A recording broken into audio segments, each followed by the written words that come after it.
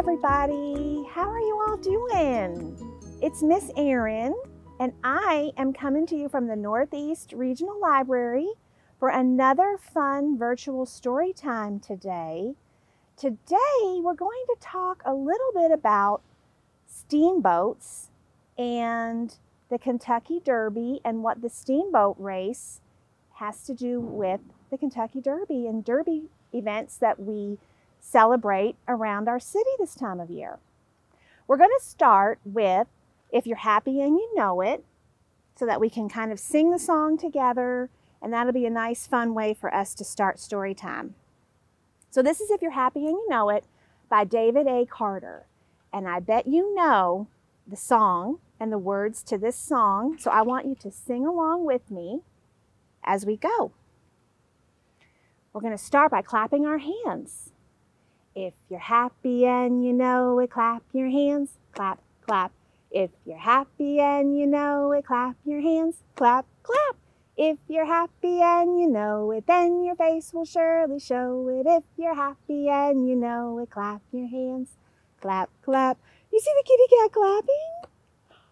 I want you to guess what you think the next animal is going to be in the story. So this book has a different animal on each page. So you think for 1 second, and I'm going to turn the page and we'll see if you guessed it, okay? You have a guess? Did you guess dog? Or did you guess another animal? Well, it is a dog. And guess what the dog is going to do? Wag its tail. So we can wag our tail. We're going to pretend by wiggling a little bit, okay? If you're happy and you know it, wag your tail, wiggle, wiggle. If you're happy and you know it, wag your tail, wag, wag.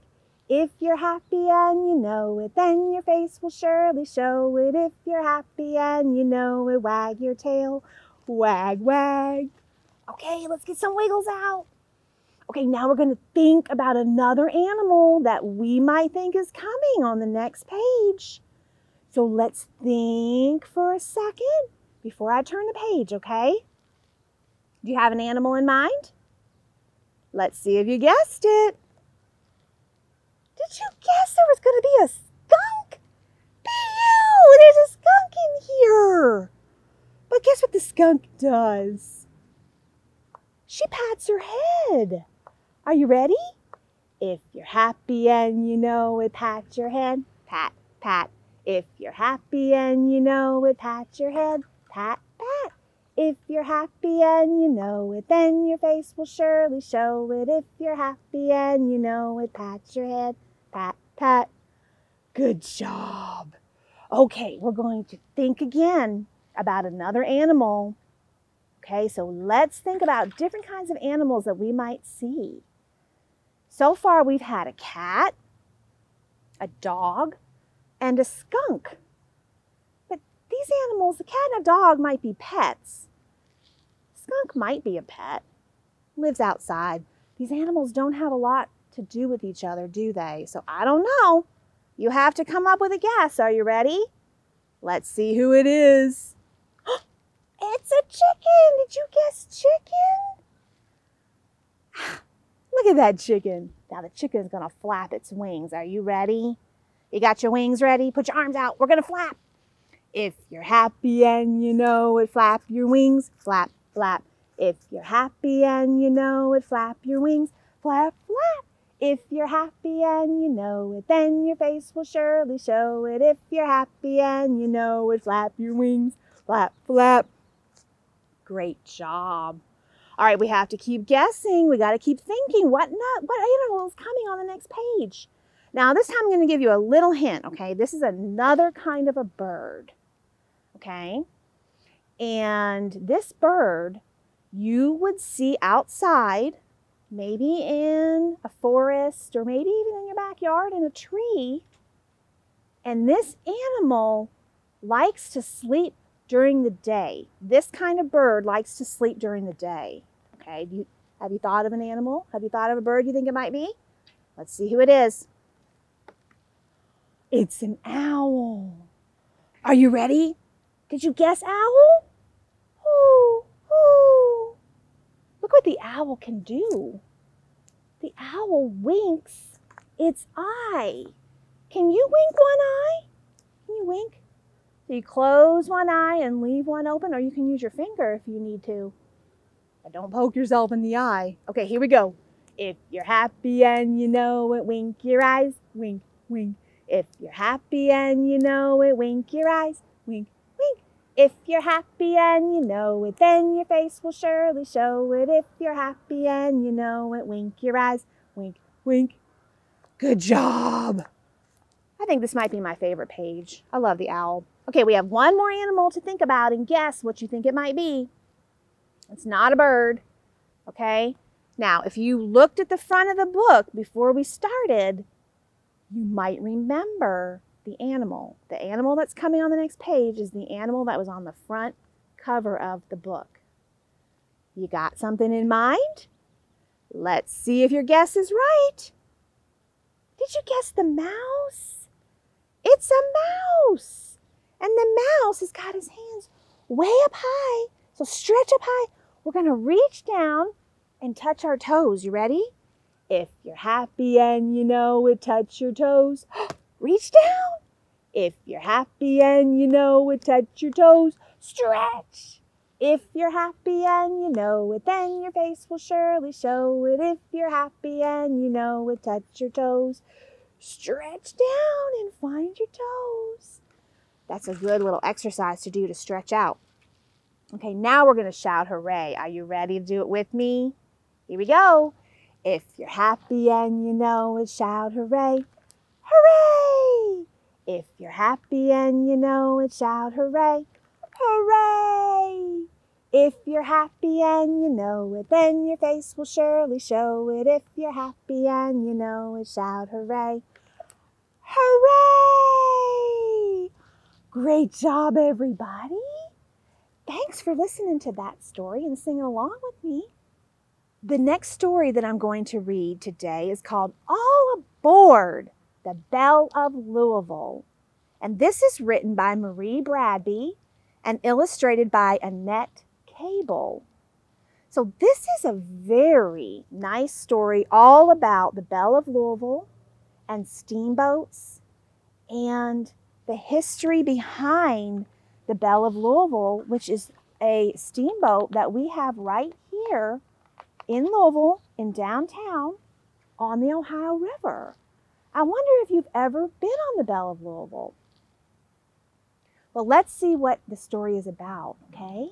And then we'll talk a little bit about the steamboat race and other things that you might see coming up around Derby time. They say you can hear the calliope whistle for miles.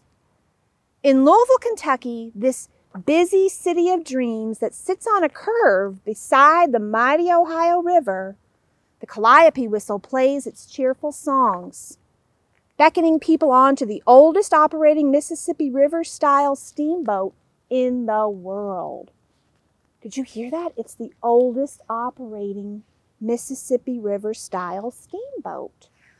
That's pretty neat, and it lives right here in our city. It's the Belle of Louisville. So on these two pages, it's talking about different people that are listening to the sound of the whistle. And that is called the calliope whistle. That special whistle that steamboats make when they're ready to go on their journey. Can you hear the music? So I'll read a couple of children who are going to stop what they're doing and listen to the sound, okay? Here's Jason in Jeffersonville. He's jogging across the Big Four Bridge. Have you ever seen the Big Four Bridge? Have you ever been downtown and walked across it? And Gita here is putting down her book on the most interesting girl in the world because she hears the calliope. And Tiffany in the Highlands rushes out of her ballet lesson. So everybody is listening to the sound of the whistle and wondering what it is. Hurry! The calliope is calling people to board the Belle. Just follow the music to the 4th Street Wharf to see this magnificent, marvelous, majestic steamboat. They call her Belle because she's as beautiful as the Mona Lisa, the Tower of Pisa, the Colosseum, the zigzag clock that goes tick-tock. A long, long time ago, before airplanes and cars, steamboats were one of the few things faster than a horse and wagon. Imagine that. No cars, no airplanes, a horse and a wagon, and steamboats. Head up the grand staircase and witness this wondrous machine. Tickets, please, tickets, please. Settle into a chair on the hurricane deck or wave from a table on the Texas deck. Can you feel the rumble of the engines? Welcome aboard, says Captain Mark Doty. He's in charge. He makes sure that everyone travels safely. He tells everyone where to find life jackets. He urges people to use the handrails and says, don't throw anything into the river, not even your gum wrapper. And that is a good lesson. First of all, you want to make sure you listen to that because you want to make sure you know how to be safe on a boat, know where the life jackets are, and let's not litter in the river. Good lessons. From the wing bridge, Captain Doty gives directions to the crew. Are you ready? He radios. Ready, the crew answers. Back her out slow. Backing out slow. Let the stern lines go. So there's different people on the ship, okay, that help make it run smoothly and correctly. There's somebody called the deckhand. There's a fireman. There's the pilot, and there's the striker. The pilot blows the whistle. 1 long, 3 short. Cover your ears. Toot! Toot, toot, toot! Not even Madame Foo-Foo at the opera can sing that loud. Bon voyage! And off they go. Captain Doty signals the big indicator for full speed ahead. Below deck, the striker switches gears to forward, and we're off. Leonard and some old people head straight to the engine room. That dizzying array of gears, pipes, motors, shafts, cranks, dials, wheels, and tools. The big engine pistons begin to pound. So steam puffs, motors whir, and gears click. Engineers oil the moving parts. The big paddle wheel turns faster and faster. Flags fly. Hold on to your hat. Here we go. The Belle heads northeast up the big Ohio River. There she is out in the river. And there are boats everywhere. None of the other boats is like the Belle with her gingerbread trim, her twin smokestacks, her grand ballroom, and her big red paddle wheel. She just takes her time and rolls smoothly along like the beautiful lady she is. So, on this page, I'm going to tell you a little bit about what it says because it's a little bit long, so we're just going to talk about it. So the Belle was first named the Idlewild. That's a word. And it was built in 1914 in Pittsburgh, Pennsylvania. So it wasn't built here in Louisville. It was built in a different city called Pittsburgh. And then the Idlewild was sent south to carry cotton and tobacco and people and even pigs across the Mississippi River between Memphis, Tennessee and Arkansas. There wasn't a bridge then. So the Idlewild, which is what it was called before, was a working steamboat that helped transfer goods, okay, across rivers. So, but then in 1931, the Idlewild couldn't find much work anymore, and she ended up in Louisville running trips back and forth to an amusement park along the Ohio River. She also worked as a tugboat, and she pushed barges all day up and down the Mississippi River. That was during one of the wars. After the war, she left Louisville, and then she was named the Avalon. She went up and down western rivers from Stillwater, Minnesota to New Orleans, Louisiana. So she's been a lot of places. And she went from Pennsylvania to Nebraska. Most steamboats only lasted a few years, but the Avalon kept going and going.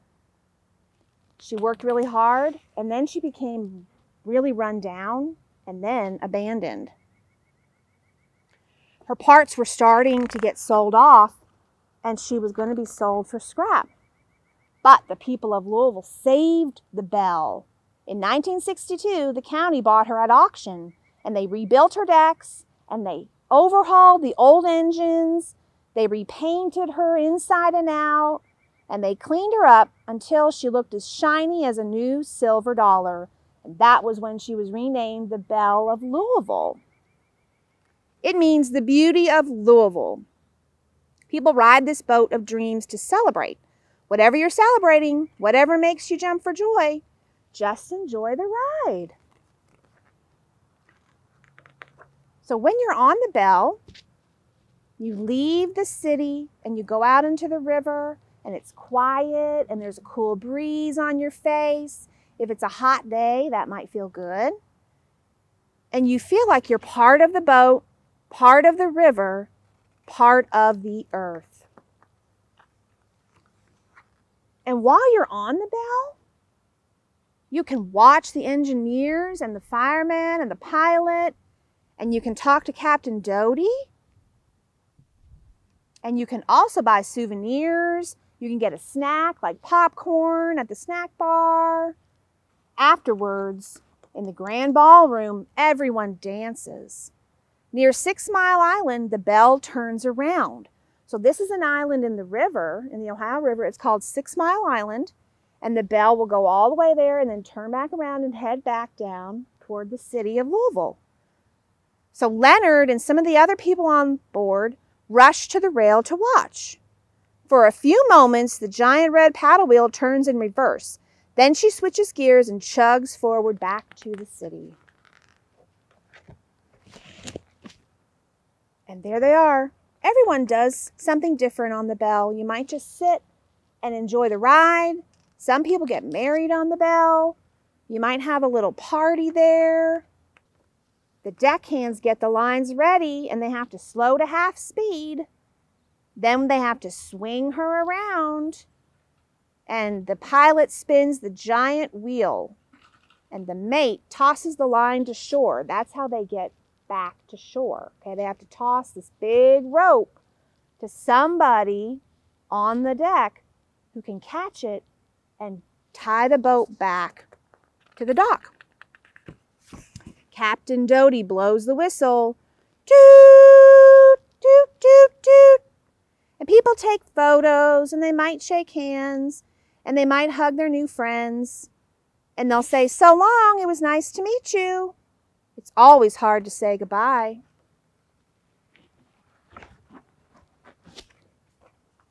And then when you're done riding the Belle, somebody that you're with might say, "Sorry about your hat." So in the story, Leonard lost his hat. And his mother says, "Sorry about your hat. It's all right. I can get another one." Did you have a good time? It was awesome. And that is the story of All Aboard the Belle of Louisville.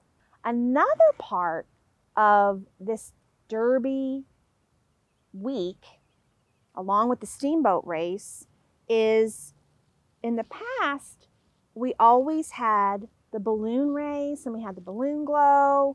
So I wanted to talk a little bit about that because it is changing a little bit, but there are some things that you can still do together at home, like making those fun crafts, and you can do some fun derby things at home.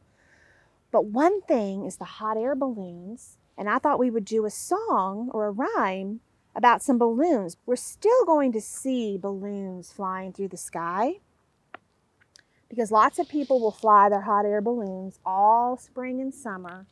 So you still can look up in the sky and see the balloons, okay? Just look up anytime when it starts getting warmer and you'll start seeing some flying. So this is a little rhyme that we're going to do, and it's about different colors. So I want you to help me and tell me what color you see when I hold up the balloon, okay? So what color do we have here first? Did you say red? You're right. So this is how the song goes, okay? And once you catch on, you can sing it along with me. It goes like this. Red, red is the color I see. It's this balloon flying over me. I look up high, high in the sky, and the red balloon passes by. Oh, there goes the red balloon. Okay, what color is next? What color is this balloon? So we're going to go through a lot of different colors. Can you tell me what this one is? It is, it's brown. Very good. Okay, we're going to sing it together. You ready? It's really simple. It goes, brown, brown is the color I see. It's this balloon flying over me. I look up high, high in the sky as the brown balloon passes by. Okay, now the brown balloon is gone. I wonder what color is going to be next. Do you want to take a guess? What color you think I might hold up next? I'm going to hold up this color balloon. Do you know what this one is? Did you say green? You are right. This is a green balloon. Can you sing the song now that you know how it goes? We're just changing the color each time. Green, green is the color I see. It's this balloon flying over me. I look up high, high in the sky as the green balloon passes by. There goes the green balloon. Okay, what color is going to be next, I wonder? What's your favorite color? I wonder if I'll hold it up. Do you have your favorite color in your mind? Okay, let me see if this is your favorite color. This is the one I'm going to do next. Is this your favorite color? What color is this? This is blue, you're right. Okay, here we go. Blue, blue is the color I see. It's this balloon flying over me. I look up high, high in the sky as the blue balloon passes by. So this will be a fun thing you can also do. You can blow up your own balloons at home and sing this song together. Okay, it's a great way to recognize colors and to reinforce naming colors together. Okay? Okay, I know a lot of you are probably waiting for a certain color. Is anybody waiting for this color? What color is this one? Did you say pink? Yes, you're right. I love pink too. Let's sing about the pink balloon. Pink, pink is the color I see. It's this balloon flying over me. I look up high, high in the sky as the pink balloon passes by. There it goes. Okay, we're going to do a couple more. I want you to think about colors that we haven't done yet, because one of them is my favorite color. One color that we haven't talked about yet is Miss Erin's favorite color, okay? And it's this one. This is my favorite color. Do you know what color this is? Can you guess? Can you tell me? It's yellow. Very good. Yeah, that's my favorite. I love yellow. It's a favorite time of year too for things yellow. Spring is here. Yellow, yellow is the color I see. It's this balloon flying over me. I look up high, high in the sky as the yellow balloon passes by. Very good. Okay, we're going to do one more color. Okay, and this last one is purple. Very good. Purple's another fun color. Are you ready? Purple, purple is the color I see. It's this balloon flying over me. I look up high, high in the sky as the purple balloon passes by. Very good. Thank you all for helping me. Give yourselves a little hand. You all did a great job with those colors and helping me sing that song. We're going to do one more story as we finish up our story time today. Okay, so the last book that I wanted to share with you today is a newer story that I just found recently, and it's called And the People Stayed Home. This is by Kitty O'Meara, and it's illustrated by Stefano di Cristofaro and Paul Pereda. So this is a really beautiful story. It's more like a poetry. And the reason I wanted to share it last in this story time today is because we've been talking about steamboats and the balloons, and we know that this time of year, a lot of activities that we might have done during Derby or with our families or gathering, we might be doing something different. You know, you might have gone down to watch the steamboat race, or you might have gone to Thunder of Louisville or the parade or other things that might not happen in the same way we're used to. So this is a story that kind of talks about what we've been through this past year and how we've kind of changed and adapted. And I think it's a really nice story to end. And it's called And the People Stayed Home. And the people stayed home, and they listened and read books. Have you been doing a lot of reading at home together with your family? I know you've probably been doing a lot of school at home, or in the beginning you were doing a lot of things that had to do with school at home, and rested and exercised and made art. Did you do that? Have you been exercising? Have you learned something new together with your family? Have you made some art and played games? What a nice thing that we have all this time to do these things with the people that we love. And learned new ways of being. And were still. And they listened more deeply. Some meditated. Some prayed, some danced. So everybody does things differently. And everybody deals with what we're doing and what we have to deal with right now. Everybody deals with it differently. Some met their shadows. And the people began to think differently. Did you do some gardening? Did you learn how to plant some new things? And the people healed.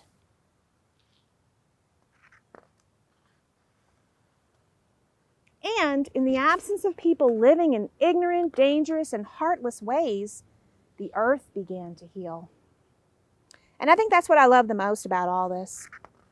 It's been hard, but I think we're healing. And when the danger passed and the people joined together again, they grieved their losses and made new choices.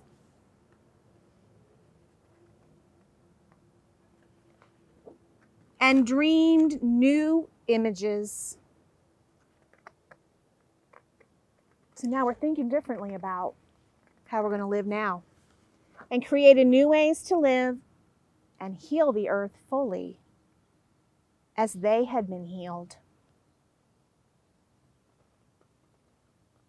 And this is a book you can find in the library. Maybe your grown-up or somebody wants to check it out. We can get that for you and reserve it. Because in the back, the author talks a lot about some things you can talk about together when you're kind of dealing with what we've been doing this past year. But that is called And the People Stayed Home. So I hope you have a safe time celebrating whatever you might do for the Kentucky Derby. Maybe you're going to have your own parade, or maybe you can do some crafts together. Maybe you can go find where the parade is going to go. So I hope you stay safe and healthy, and we will see you soon, okay?